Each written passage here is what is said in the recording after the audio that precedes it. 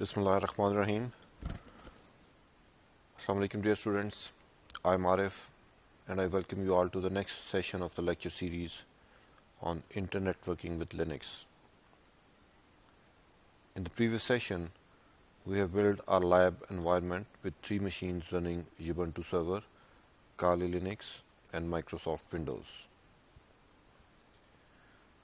We have learned to assign static IP addresses to those machines, and today we are going to use DHCP server for the task.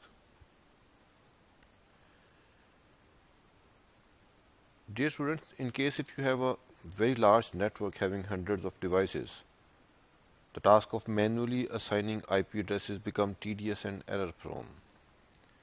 So a DHCP server helps us automate this task.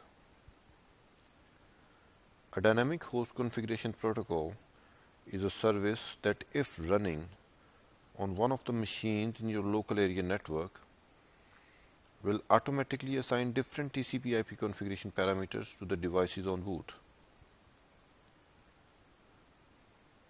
These parameters can include IP addresses, subnet mask, default gateway, name server addresses, and maybe the time server and print server address as well.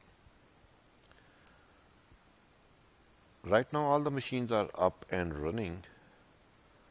So right now I am on the Ubuntu Server machine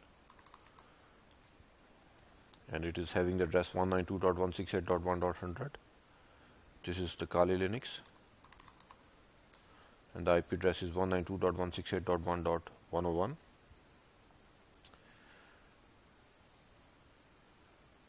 And let me run the Windows XP machine as well.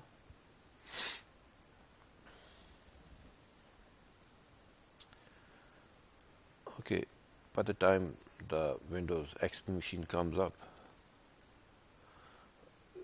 let us repeat what we have done before. On the Kali machine, if I do /c network interfaces, you can see in this file for the ETH0 interface, we have set the configuration to DHCP. We have done the same thing on the Ubuntu server as well. Cat /c network interfaces. You can see DHCP over here. And if I go on to my Linux machine,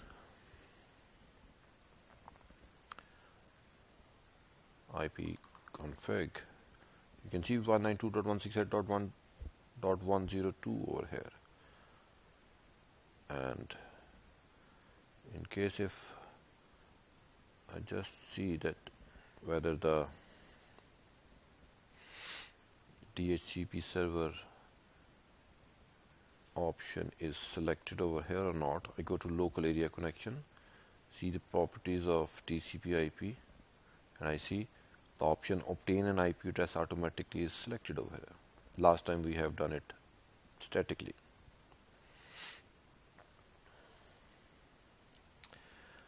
Okay, dear students, by writing this line over here in this file on our Kali machine, how does it know as to whom it should request for all the required TCP/IP configuration parameter? To understand this, we need to see behind the curtain. Let me bring the ETH0 interface down for our Kali machine. If down ETH0, and let me bring it up. If up ETH0. You can observe over here that there is a DHCP client which is requesting an IP address. The first is the discover message, and the discover message is broadcasted on all machines on the local area network at port 67. If a DHCP service is running on any of the machine in our local area network, and in our case our PTCL broadband router, it will send a DHCP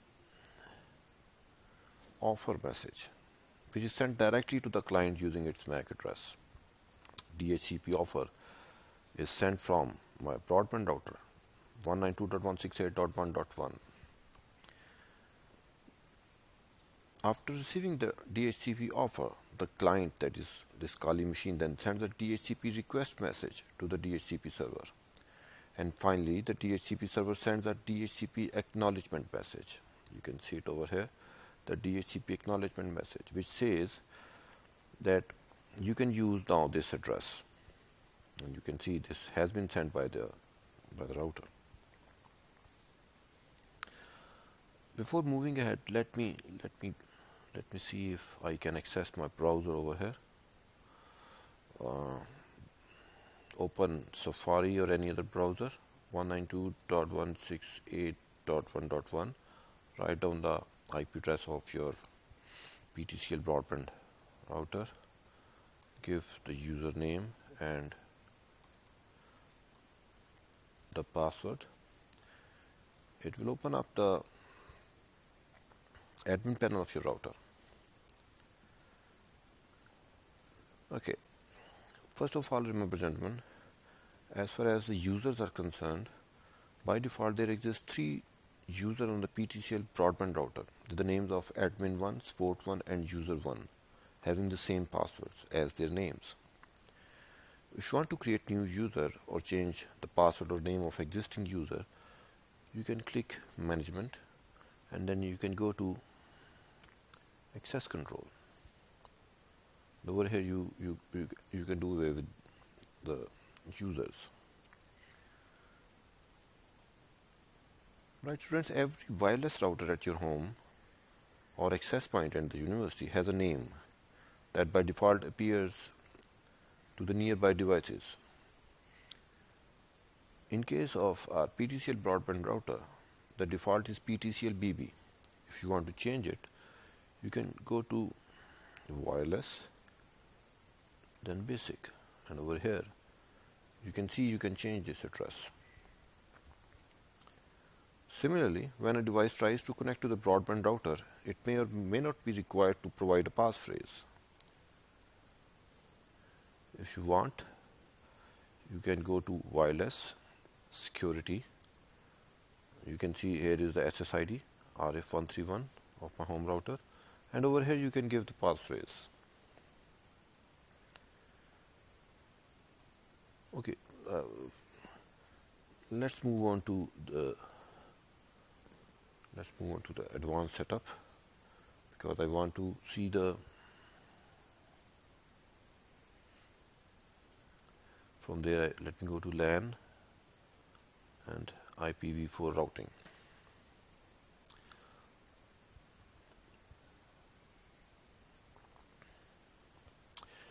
Here you can see the list of the MAC addresses and the IP addresses.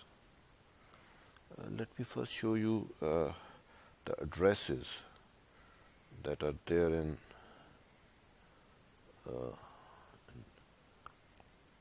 DHCP. Where is DHCP? Let me find out DHCP over here. Under device info over here. Here is the DHCP. This is the DHCP table. These are the leases of the host name, MAC address and IP addresses which have been given. Over here you can see 192.168.1.100 has been given to this MAC address, which is a Ubuntu server. 192.168.1.101 has been given to this MAC address, which is Kali, and 102 is given to this MAC address, which is Windows XP.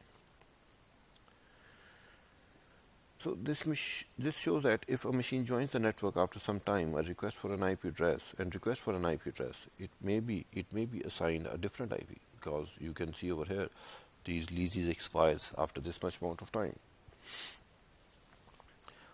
Right, if you want that your machines or devices should be given a fixed IP always whenever they join the network, you can go to the advanced setup, LAN and IPv4 auto config. Over here you can add the entries by clicking this button and write down the MAC addresses of the machines and their IP addresses which you do not want to change. Over here you can see I have associated the MAC address of my Ubuntu server. This is the MAC address of my Ubuntu server with 192.168.1.100. So whenever my Ubuntu server machine will request for an IP address from the PTCL broadband router, it will get the same fixed address. So now, well, we know that PTCL broadband router is running the DHCP service over here. What I want is, I want to run this service on my Ubuntu server and let my Kali machine get the IP address from the DHCP server. For that, the first step is to install the DHCP server. Let me install it by apt-get install.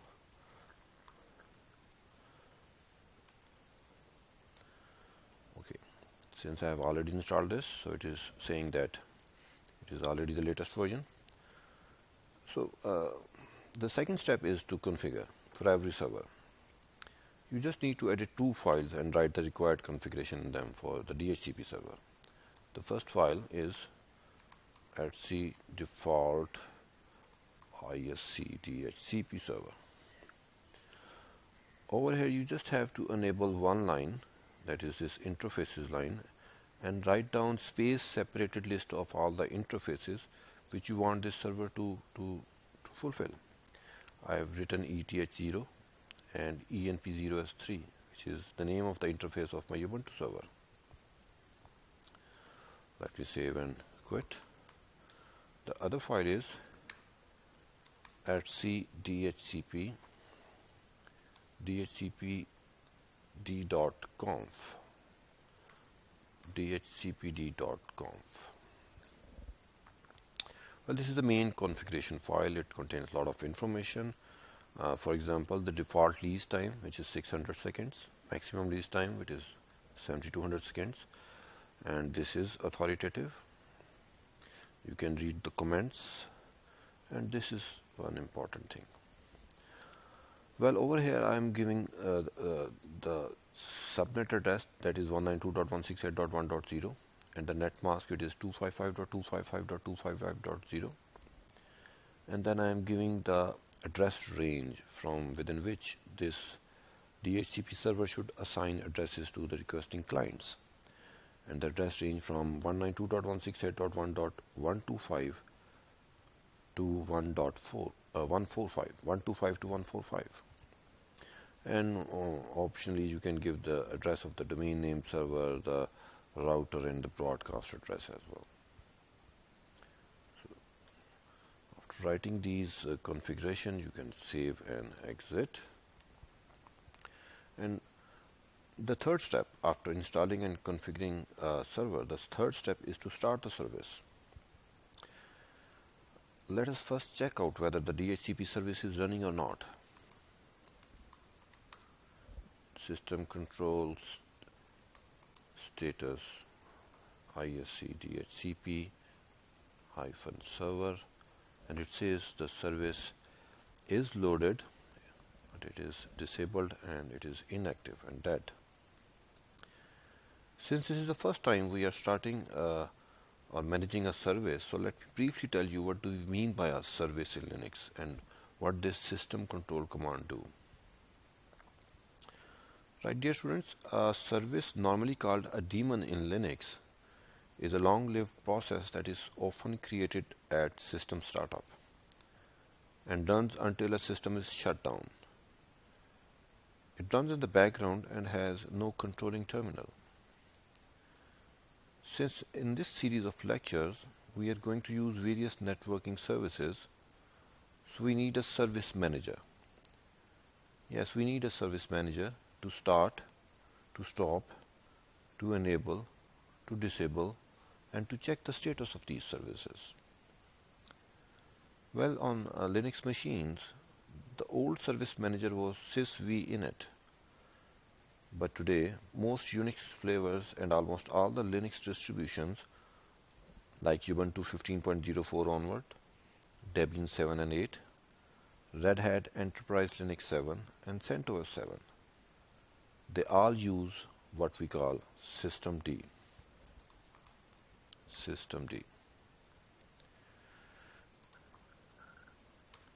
Let me do which system D. You can see that it is there in bin system D. So system D has replaced the old traditional sysv init daemon as well as a short-lived upstart daemon. The system D, let me do ls-l to this.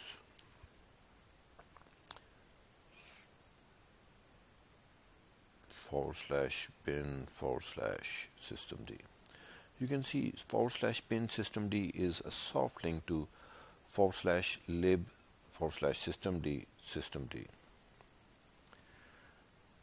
Well, this is the daemon which normally is used to manage all the services on your machine. There is a command that is systemctl man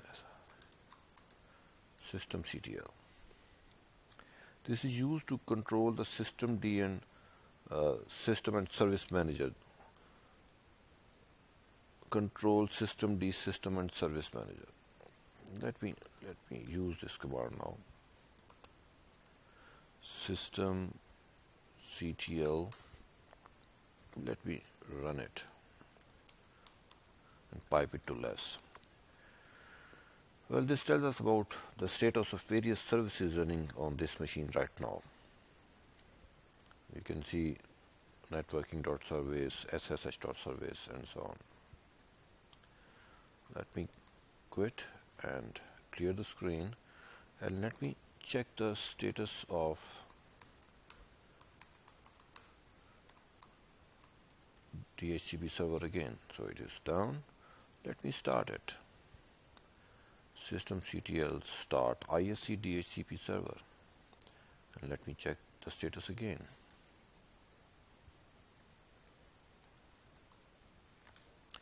You can see it is up and running over here.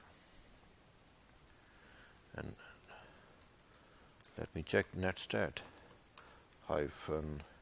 You can see a lot of services which are running on different ports. And let me grab port number 67. You can see the service is running on port number 67.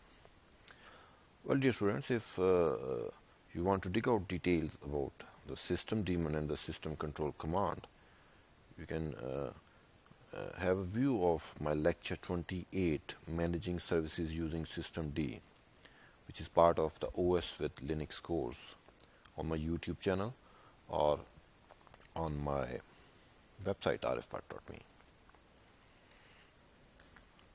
Now the service is running on the server. Let me come on Kali and check the address.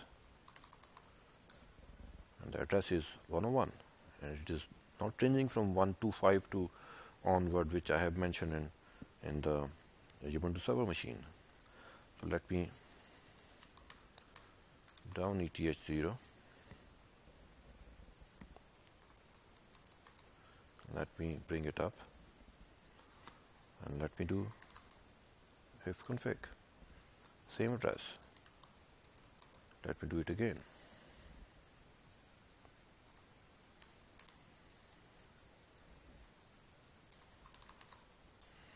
See, address is changed. On the Windows machine, you just need to restart and check the address. Well, gentlemen, a word of caution. You can see the new address over here. But remember, right now there are two DHCP services running in a local area network. One is on the Ubuntu server, and the other is, of course, the DHCP router at 192.168.1.1. So when this Kali machine or any client on this network broadcasts a request regarding an IP address to a DHCP server at port 67, both these may send a response to this Ubuntu server as well as PTCL broadband router. In this case, the client may select the first DHCP offer message. So I will strongly recommend that you should not run 2 DHCP services in a local area network. Okay, students. We are done with our third session for the subject of internetworking with Linux. In this session, we have learned what is DHCP service and have learned how to configure this service on our PTCL broadband router as well as on our Ubuntu server machine. I hope it was informative for you all. If you have liked it, please subscribe my YouTube channel and share it with your friends. Happy learning and Allah Hafiz.